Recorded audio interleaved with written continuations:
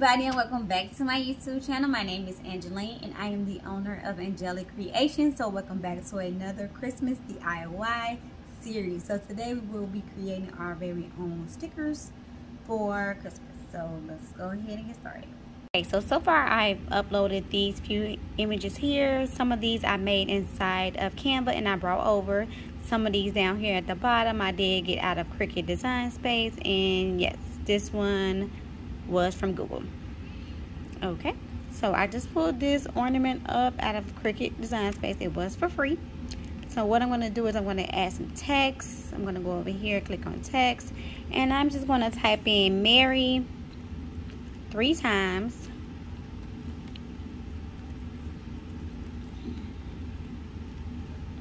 And now I'm going to go over here to the wrap feature here that Cricut has. And I'm going to choose one of these new features that they have. I want to just play around with a few to see if I like how it looks. Let me bring this over so you all can see at the same time when it changes. Let's see if I like. Oh, this one cute. I think I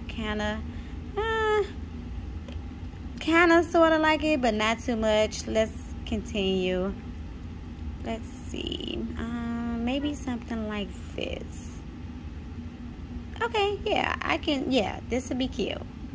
So of course I'm going to minimize it by grabbing over that corner and just bringing it in to make sure it fits inside of the ornament perfectly,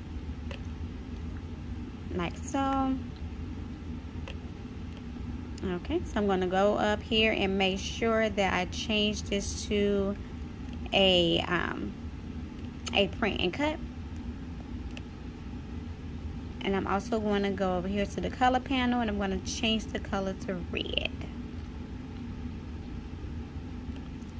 Okay, so now we have something that looks like this. I'm going to go ahead and cover both pieces together. And I'm going to go over here and I'm going to make sure that I group them. I'm sorry, I'm not going to group them. Let me go back. I'm going to attach.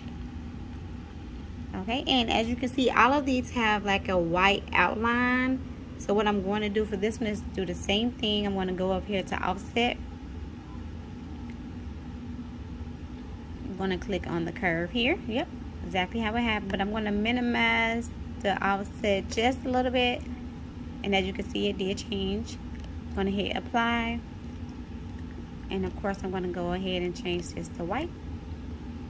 And no, we cannot see it because our background is white. And I usually change my background, but I'm going to go ahead and flatten this so that I can see. Okay, now you can see. All right.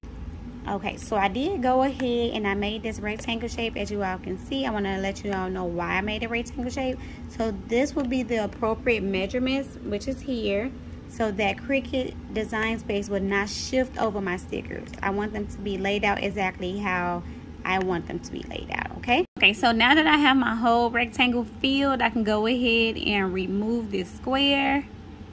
And then we're just gonna go ahead and send this over to make. And you will see how it's gonna lay out.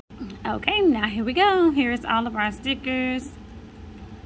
Of course, you can't see the white outline because the background is white. But we're gonna go ahead and send this over to the printer, and then we're gonna allow our Cricut machine to cut.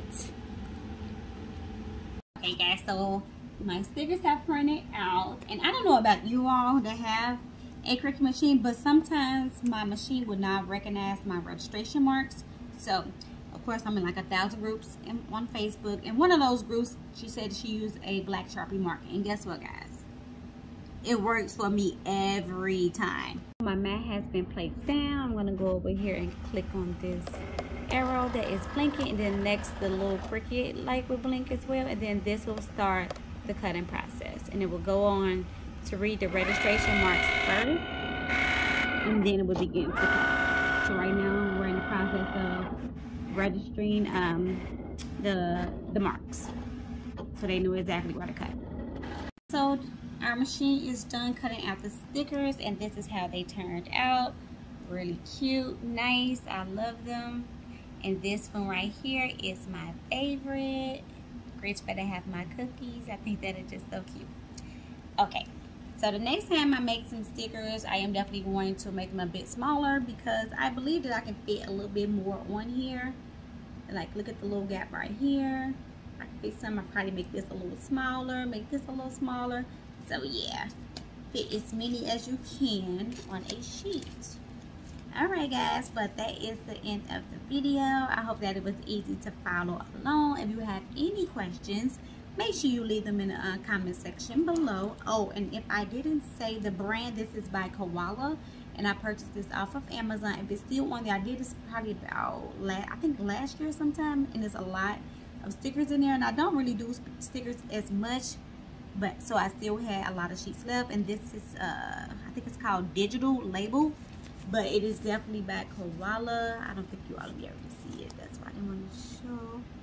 But yeah, I'll link it. If I can find it on Amazon, I will attach it to this video, okay? Alright guys, and as always, stay tuned because we have plenty of more videos coming soon. Until next time.